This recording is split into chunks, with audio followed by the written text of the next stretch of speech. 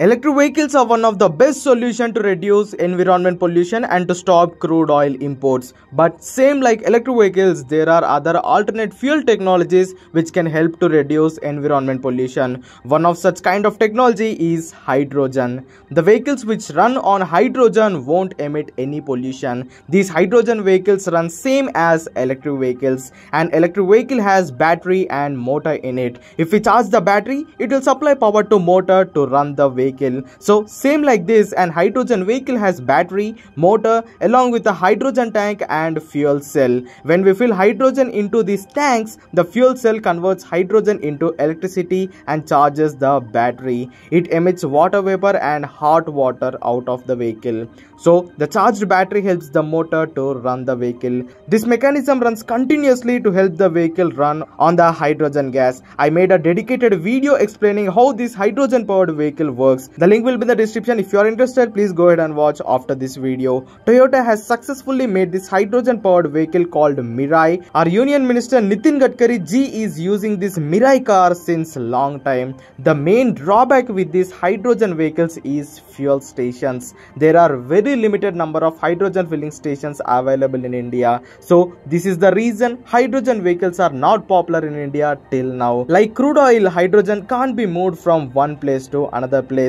It gets very expensive if we move it. Hydrogen should be produced at the same fuel station where it's supposed to be sold. So to address this issue, a Belgium-based company called SolHyd introduced hydrogen solar panels. These panels can generate hydrogen with a new mechanism included in it. These hydrogen solar panels looks very identical to current solar panels. Current solar panels produce electricity by using heat from the sun. These solar panels has wires under them, but hydrogen solar panels has tubes under them. Basically, these hydrogen solar panels absorbs and stores moisture which is in the air inside the tubes. Moisture has pure form of water and these tubes stores that water throughout the night. Then in the daytime, it uses heat energy from the sun and converts those water into hydrogen and oxygen.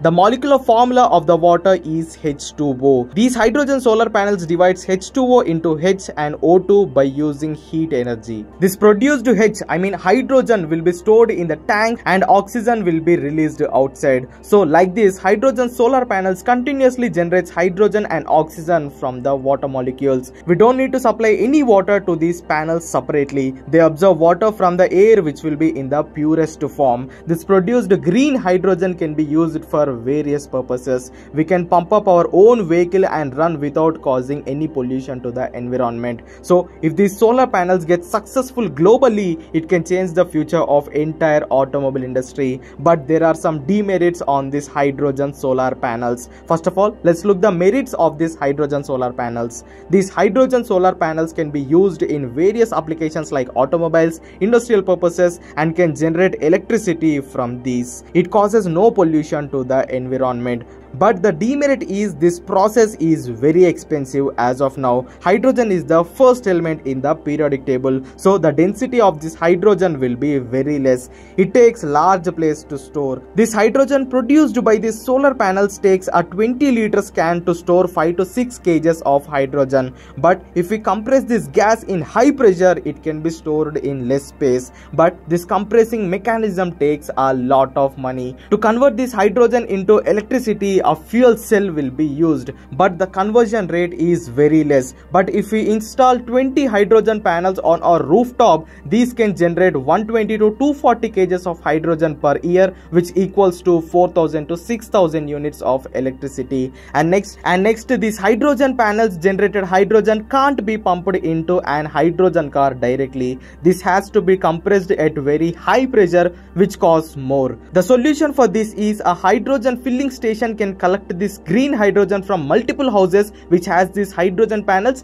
and can compress it to use for fueling vehicles. So these are the positives, negatives, and complete details on these hydrogen solar panels. As of now, these hydrogen solar panels are sold only for industrial purposes in Belgium. By 2026, commercial purpose hydrogen panels will be released and the price will be 2 to 3 times more than a conventional solar panels. So what's your opinion on these hydrogen solar panels? Please let me know in the comments. And if you found the video informative, please hit the like button. Don't forget to subscribe. Electric Vehicles India. Go green, go electric.